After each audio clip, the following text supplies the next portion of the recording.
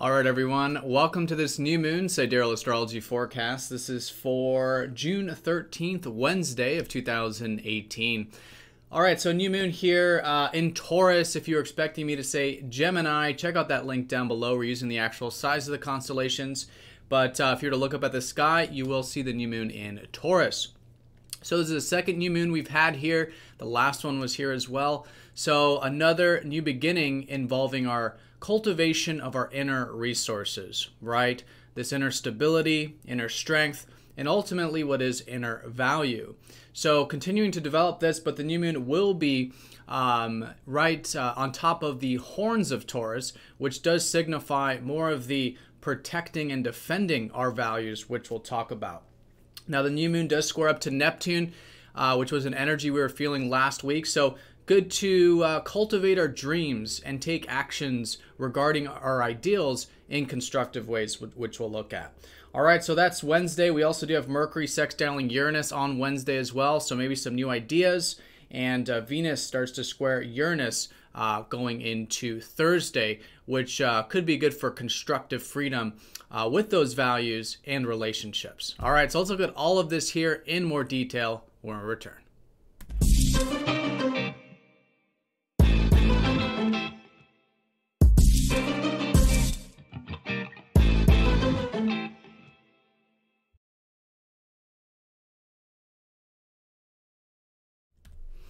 All right, so here's the chart for the new moon on June 13th. So that's going to be Wednesday, and it will be at 16:53 Eastern Time of the Americas, if you do want to make that calculation for where you are in the world. But we will be feeling this energy before and after, usually, very strongly, usually a day before and after. So this video is for the surrounding days here.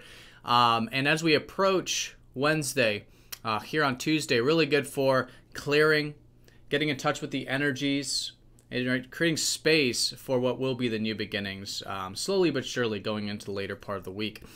All right, so let's take a look at this. Here's the chart. Here's Taurus. As you can see here, Taurus is a larger constellation.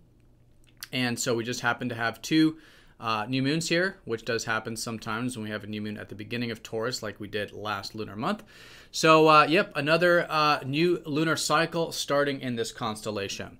So Taurus is the bull. It's all about inner strength, cultivating our inner resources, right? So last cycle was about this, and now another new beginning with it. However, it's likely developed at this time because we've already had so many experiences and so much growth collectively involving Taurus. So another new beginning, another step in the right direction when it has to do with this. So really good for sitting with the energies around Wednesday. What have you been developing this past lunar cycle regarding your inner strength, inner value, inner sense of self-worth, inner stability, and what now can be a new intention perhaps you can set for the next lunar month, or some new things you can cultivate that again do require this development of this inner strength, inner value. So with this being said, what's different about it is the aspects. We'll look at that. There's a square to Neptune, but also where it's at located in Taurus. And also Venus has changed signs, and she's the ruler of Taurus, so we'll look at that difference as well. But looking at where it's at, this is the very tip of the horns of Taurus, the bull. And so likely this new beginning will be about essentially defending, protecting our values, right? And our inner strength. So this is the side of Taurus, if you've ever heard of Taurus being called stubborn, right? This kind of stubbornness is seen from this side of it, but there is healthy stubbornness, right? I would say with this new beginning, good time to be stubborn with your principles, with your deepest values, right? With moderation, of course, and bringing extra attention to that. And if it does involve relationships, obviously being conscious of any over stubbornness. But nonetheless, this is good to be able to protect what we value, right? Create the boundaries, the secure environment. And this is also confirmed by the fact that Venus, the dispositor or ruler of this new moon in Taurus, has shifted into Cancer last weekend. So the shift of what we're cultivating, or what we're cultivating through, is Cancer. And Cancer is about creating essentially protective environments. But it's more in a watery sense. right? Venus here has been the shift of likely valuing more of this caring nature, this protective nature. Probably notice that in our relationships, as we're enjoying more of that, connecting in that way. But in the context of Taurus, it's through getting in touch with our feelings, getting in touch with our intrinsic values, our emotional values, right? And creating safe spaces for ourselves, for our values, and you could obviously also say for relationships or through relationships. So it's through Cancer we're developing these Taurus qualities now. So really good to get in touch with this. Also listening to our inner guidance, connecting with our soul, perhaps our past, maybe spending some time at home, private life, family life. These foundations in life, these emotional foundations, great time to be connecting, also enjoying with Venus, but especially because this whole new moon is suggesting that it's through this emotional foundation with ourself and with life that we are cultivating this now new beginning with our values. Okay?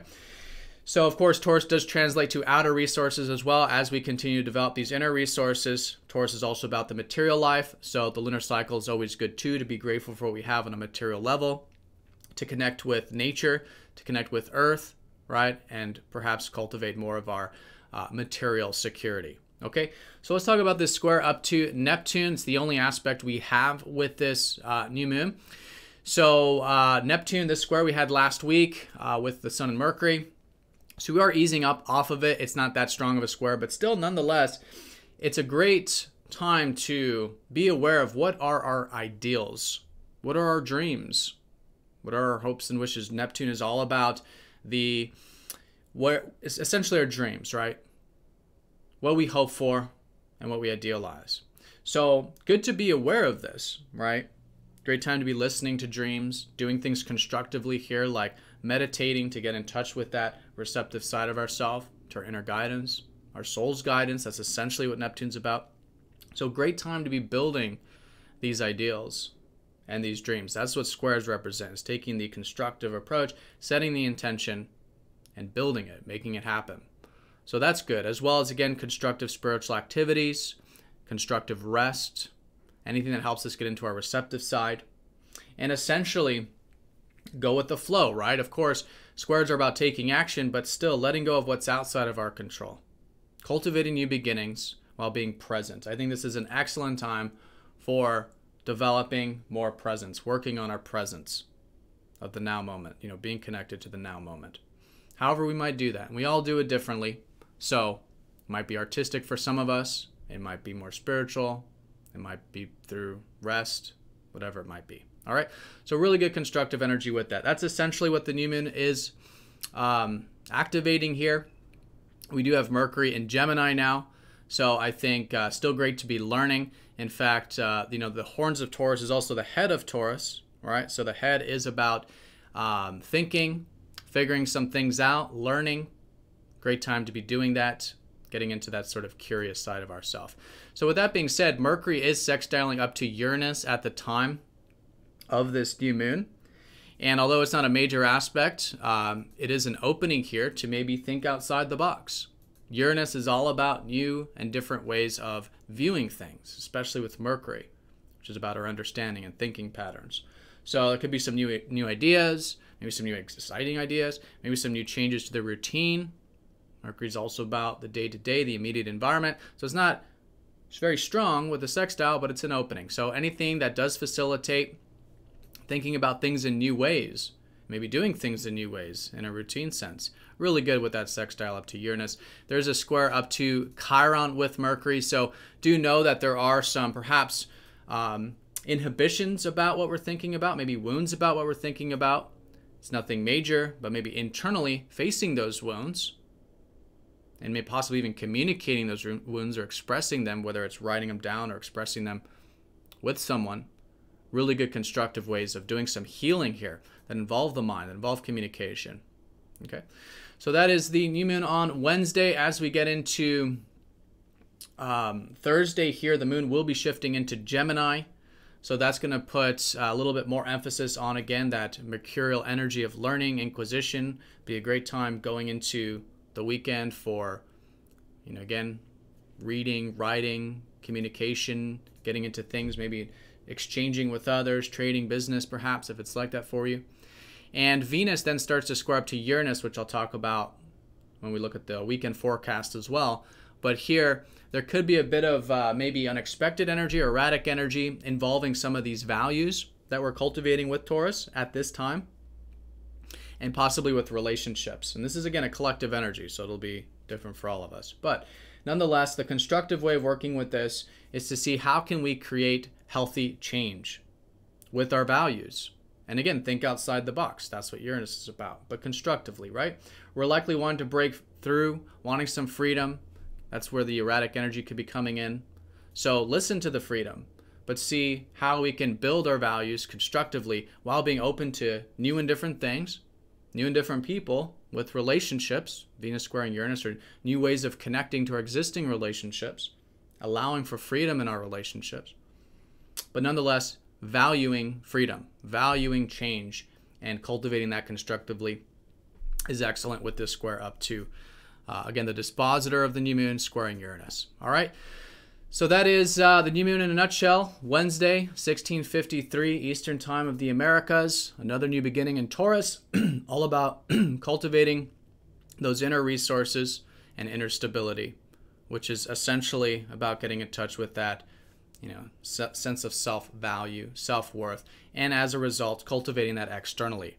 With the horns of Taurus, doing so with boundaries, with stability, that healthy stubbornness, right? That is this part of Taurus, right? And with Venus in Cancer, getting in touch with that, the emotional values, creating foundations, protective environments, caring, nurturing for self and others, right? This type of stuff. All right, and then the square to Neptune, of course, being receptive. Anything we can do that is constructively building upon our ideals, yet being present, is fantastic with that square to Neptune. All right, everyone. So have a fantastic new moon. Thank you again for all of your likes, comments, and shares with these videos.